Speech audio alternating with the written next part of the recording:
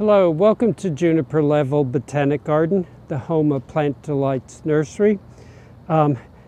This is something we're really excited about.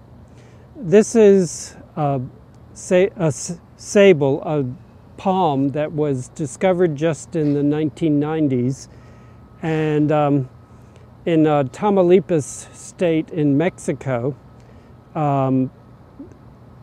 Tony, with the gentleman from Juniper Nursery, discovered it and instantly realized it was something different from Sabal minor. Yet the palm expert said, oh no, it's just a variation on Sabal minor. Well, just last month, the September of 2025, we got confirmation that it is a distinct species. It is a close ally of Sabal minor, but it is deserves its own status as a distinct species. And as it's from Tamaulipas, it's now called Sabal tamaulipensis. The ensis end of the name, E-N-S-I-S, means from, so it means the sabal palm from Tamaulipas. You know, superficially it looks a lot like a big sabal, but the thing that is most distinct is the inflorescence, which I guess becomes the infrutescence. It is very weighty, it's fairly short. It doesn't, in Sabal minor, the stalk of fruit is up above the plant, and we'll see that in a moment. And the individual seeds, the individual fruits, there are one-seeded fruits, sort of like an avocado, are larger, and we'll compare the two of them in a moment.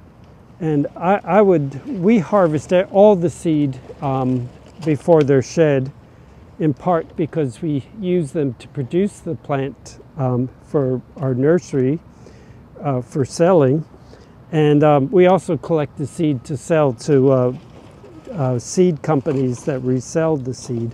But we will wait until the fruit turned black. I noticed some Sabal minor that were starting to turn black, but usually it's late in the year or very early in the following year that we collect all the seed. We also collect them because every seed seems to germinate in the garden, so we prevent the production of seedlings in the garden, which are then need to be weeded out. But when we get to the point of harvesting this, I'm real curious to weigh the whole thing because there's a lot of weight in all these fruit.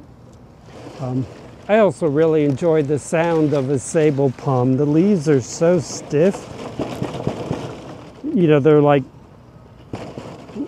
lightweight plastic, but perfectly rigid. And so we'll step over here and see a typical Sabal minor.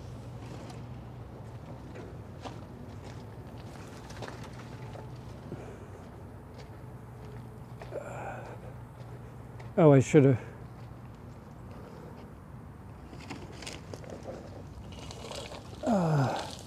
You know, this is Sabal minor. They're not cooperating in that typically the fruit spikes are high up above the foliage.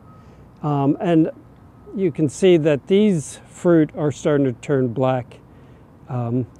Once they turn black, we'll clean them, and actually the black skin slips off quite readily, and the seed inside is also black.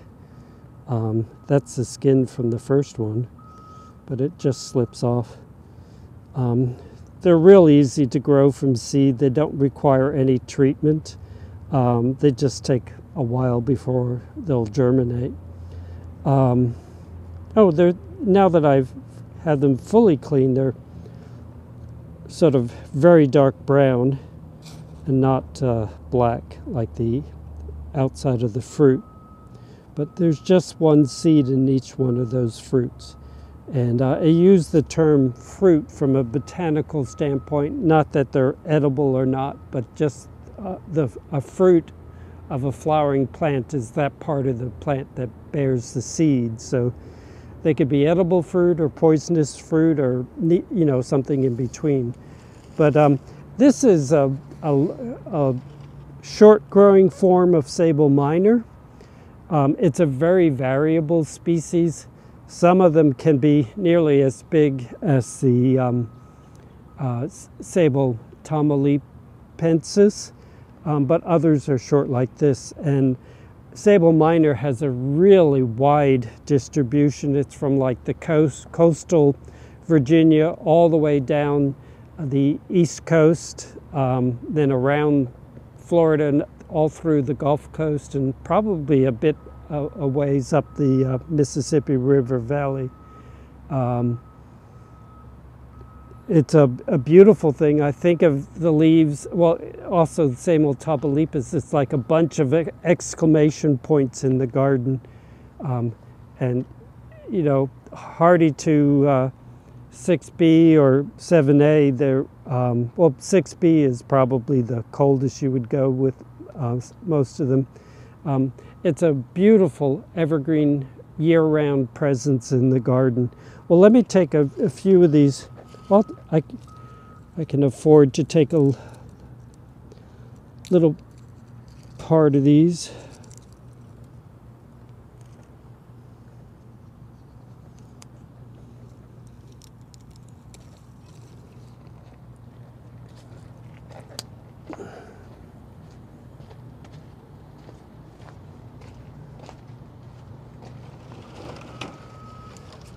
You can, this is the Sabal minor I just cut off of the plant we just saw, and this is the Sabal Tamaulipas, Tamaulipensis. You know, the fruit of Tamaulipensis are described as a bit bigger than minor, but my goodness, this is typical minor, and these are tremendously bigger. You know, the early, the people who discovered Tamaulipensis in the wild thought it was something distinct from minor, and that was based just on physical characteristics, one you can see with their eyes, but the distinction was confirmed also by DNA tests. So, you know, the chromosome analysis showed that they were close allies, but they were not the same species. So it's really exciting to have our suspicion confirmed, and we now can formally call this Sabal Tamaulipensis. It's been growing in these gardens since the late 1990s. We've been selling it since 2006. It's a beautiful landscape plant, and glad to share that bit of information on it. Thank you for your time today, and I hope to see you again in the garden.